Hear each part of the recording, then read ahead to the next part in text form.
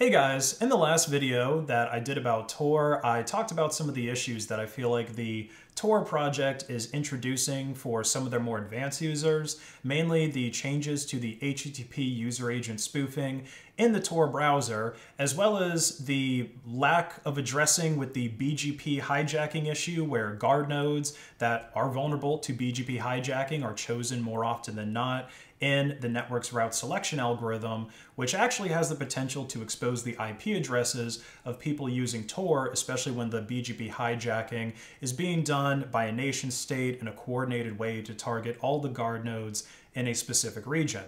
And I didn't really give you guys any ways to mitigate those threats in the last video, which is what I want to show you today.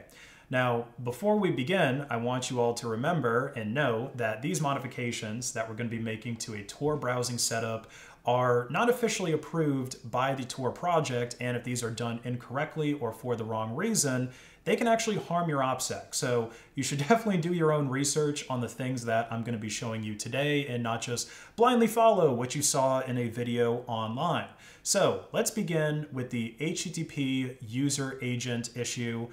Quick recap, the Tor browser used to make everyone that was browsing on a PC with JavaScript disabled look like they were a Windows user regardless of what their OS was.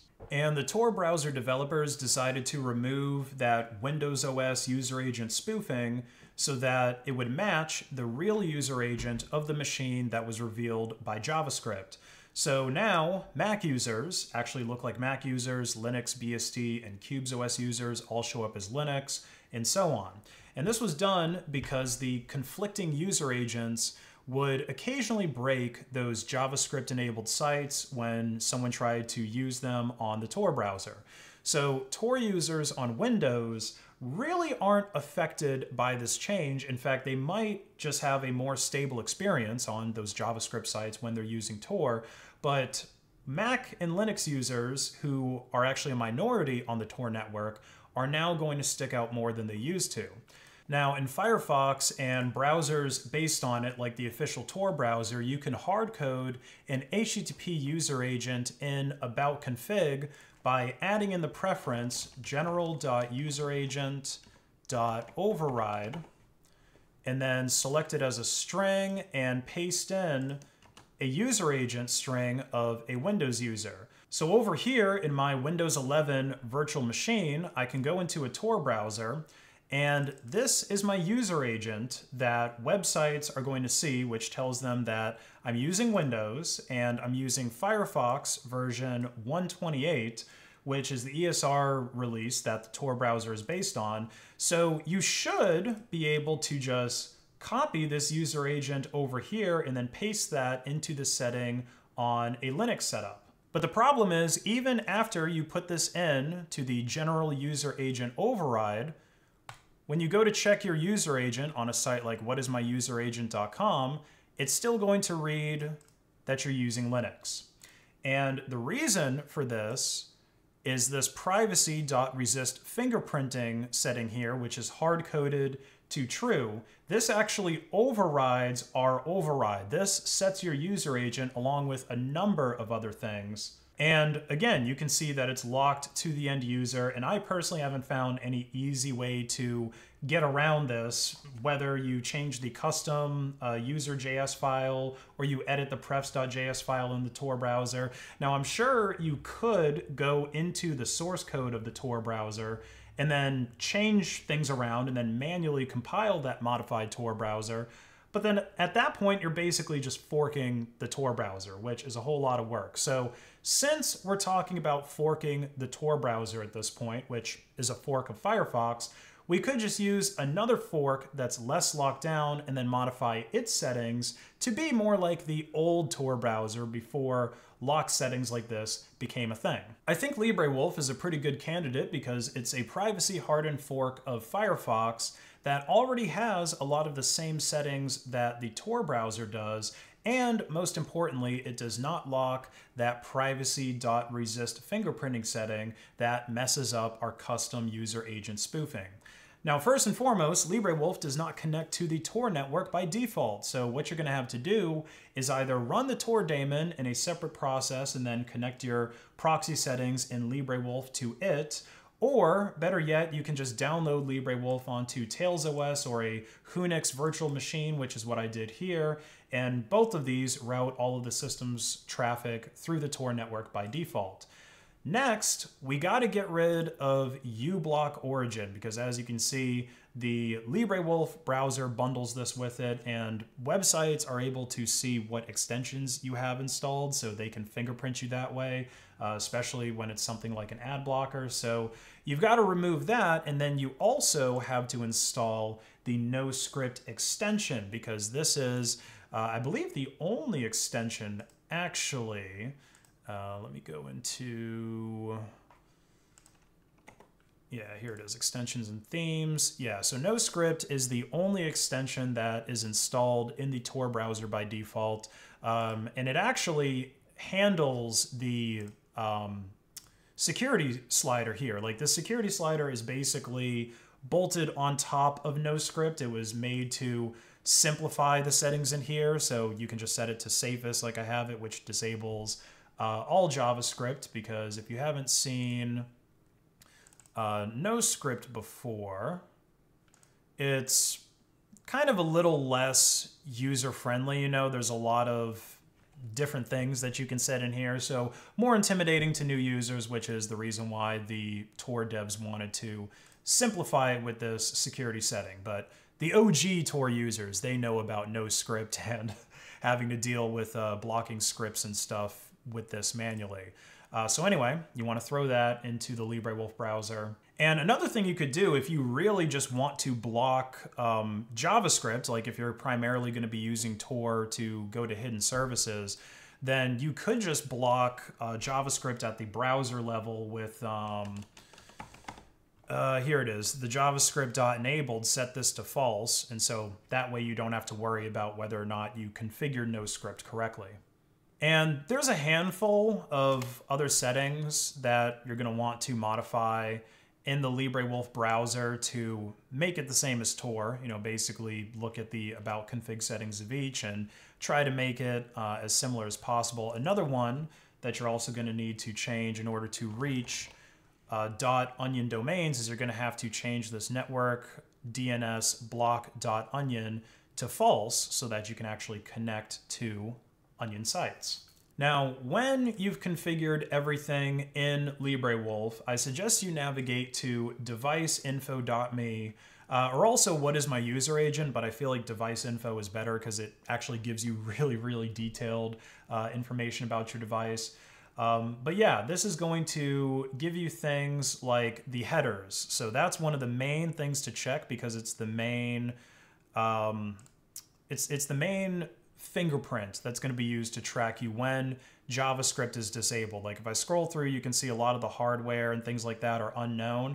So JavaScript blocking really does the heavy lifting when it comes to making yourself blend in on the Tor browser or even on the clear web, you know, anywhere on the internet. If everybody looks the same or you have fewer parameters to go off of, then it just makes you blend in better. So we can go to our user agents here. And so you can see that everything is pretty much the same in our request headers. The only difference is that over here in Librewolf, I'm telling people that I'm using Windows. So I actually look more like a Tor user on Windows rather than a Tor user on Linux or Unix in this case, which is what my user agent here in the Tor browser is reporting. Now, before you go browsing Tor with this setup and thinking you're so hecking anonymous, it's also worth looking at Mozilla's documentation for the resist fingerprinting setting in Firefox and its derivatives so that you can understand the trade-off with disabling the setting, because there's a lot more to it than just spoofing your user agent. Now, a lot of the device fingerprinting that this is mitigating here is going to overlap with disabling JavaScript. So as long as we keep that disabled, then we're pretty much good, but there is something very big that you lose with resist fingerprinting, and that is the spoofed screen resolution. So if we go back to our Whonix VM, we can see that the Tor browser, and this is true for, I believe, every browser when it has resist fingerprinting enabled, it's going to tell websites that the screen resolution is 1800 by 900 pixels. But when fingerprinting is disabled, like over here in Librewolf, your screen resolution is going to be reported as whatever you have it at when the page is full screen. So whenever the page is maximized, this is what it's going to tell websites your resolution is. And screen resolutions can vary widely. I mean, there's people who have widescreen monitors, there's different aspect ratios, 4K monitors, and so on. And so you could argue that this is actually a much worse fingerprinting vector, especially if you aren't using something really common like 1920 by 1080p. Now, what you could do, one way you could maybe mitigate this is press Control plus Shift plus M to toggle the responsive design mode in Firefox or Librewolf. So this is kind of a developer setting that you're normally supposed to use when developing a website and, spoof different user agents and screen resolutions to make sure that your website doesn't look funky on certain resolutions. And yeah, you can see that here in deviceinfo.me, it updates the resolution to 1800 by 900. So it seems like it's fingerprinting it correctly, or it seems like this spoofing actually is working. But the thing is, it's really inconvenient, right? If I go to the next tab, I'm not spoofing it on this page, so I'd have to do it again, Control Shift M. And yeah, that can just get really inconvenient. A lot of people are probably going to forget to do that before they open a new tab. Or actually, I wonder if it persists across different websites. Let me check that real quick. Okay, yeah, it looks like it does. So, I guess as long as you stay within this tab or you remember to do that automatically when you open a new tab, you might also be able to create some kind of automation in the browser to do that for you. But you get the picture, right? There's a lot more extra work that you have to do here to keep that fingerprint consistent. And also, I'm not even entirely sure whether or not websites can tell that you're in this responsive design mode or, whether you're just spoofing your resolution another way. So in the end, this might actually just make you stick out even more when you're browsing. And the same kind of trade-offs exist with some of the mitigations to the BGP hijacking threat. So the most straightforward solution to that I can think of would be to connect to a proxy, a VPN, or possibly even a public Wi-Fi. That might be the best case scenario before you connect out to the Tor network. And the reason for that is if a BGP hijacking attack happens on the guard node that you're using, then all the attacker is going to get is the IP address of that proxy or that VPN or that public Wi-Fi network. But again, just like these browser modifications, if we make an extra hop, which would be a proxy or a VPN provider, that's also going to make your traffic stand out more to a few different people. So anyone who's running a guard node or who is observing the traffic of guard nodes is going to notice a VPN IP address connecting to that guard node. That's going to stand out. And anyone who's observing the VPN server's traffic coming out of the server, they're going to see connections going from that VPN to a Tor network, which again also stands out because most people who are using VPNs are not connecting to Tor and vice versa. Most people using Tor are not using VPNs before their connection. And if your threat model is trying to protect your data or protect from getting tracked from a global adversary that can observe traffic both going in and out of the Tor network on a global scale, along with spinning up malicious nodes themselves, it would be pretty trivial for them to observe the traffic going in and out of a VPN provider, which would render that extra VPN hop that you're doing for privacy useless. Now, a better, albeit much more tedious way to figure out whether or not you're going to be safe from BGP hijacking for a Tor session is to actually validate the BGP security of the hops in your Tor circuit, specifically in the guard node, if you're worried about your IP address being revealed. So we can look up information about the ASN and the BGP prefix or BGP implementation of these IPs using either this whois command, where we specify whois.cymru.com as the host, and then we put in the IP address of that hop in our Tor circuit, and we can see that this belongs to Autonomous System 680, and that is Deutschen Vorrichtensteisen. I'm sure I'm pronouncing that horribly, but you get it. It's some kind of German ISP. So what we can do now is go over to, is BGP safe yet? This is a service that I believe Cloudflare offers. Yeah, we can see their little logo up there.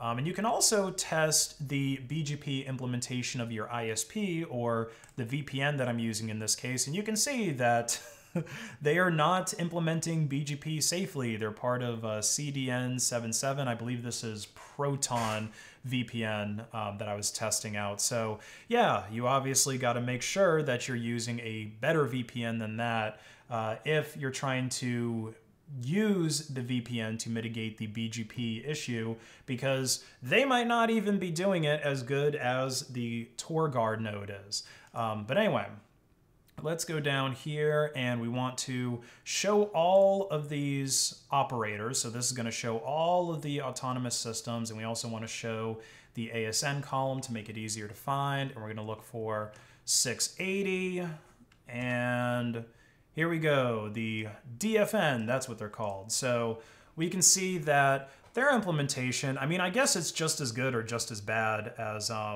Cloudflare's, maybe potentially worse, since this is actually, I think Cloud, this is a like a hosting service. Well, this is actually an ISP, and we see it's partially signed and they do some filtering on it. But anyway, you might not want this for your threat model, right? You might want something that is fully signed and is doing filtering. So let's say that I'm not comfortable with this hop. I can just request a new Tor circuit for this site. And so now it's giving me an American one. So we'll go ahead and write down this IP 108.211.32.201. And then if we come back over to my terminal, paste in that command with the new user, and this is, looks like AT&T. So they're probably implementing BGP in a fairly secure way. Let's double check on, is BGP safe yet? Let's see, is this in alphabetical order? No. All right, we'll just look up AT&T, and yes, sure enough, they're signed and filtering. So at least according to this site, is BGP safe yet? According to Cloudflare, AT&T does implement BGP in a safe way. So now this is where you kind of have to figure out for your threat model, is it better to use a German guard node that is not implementing BGP in a super safe way, or is it better to use an American guard node that is implementing BGP safer? It's going to depend, right? It's going to depend from person to person and threat model to threat model. So there are some potential mitigations to the issues that people have been talking about in the Tor browser and the Tor network. Unfortunately, there aren't any simple fixes without some kind of trade-off, but hopefully for some of you out there, these solutions can actually be useful for your threat model. I could even see someone automating the process of selecting hardened guard nodes to defend against the BGP hijacking attack, basically a shell script that automates that process we just manually went through with validating the security of those guard nodes. And if you enjoyed this video, please like and share it to hack the algorithm. Check out my online store, based.win, where you can buy my awesome merch like this Come and Find a t-shirt or accessories for your phone or laptop. 10% store-wide discount when you pay with Monero XMR at checkout. Have a great rest of your day.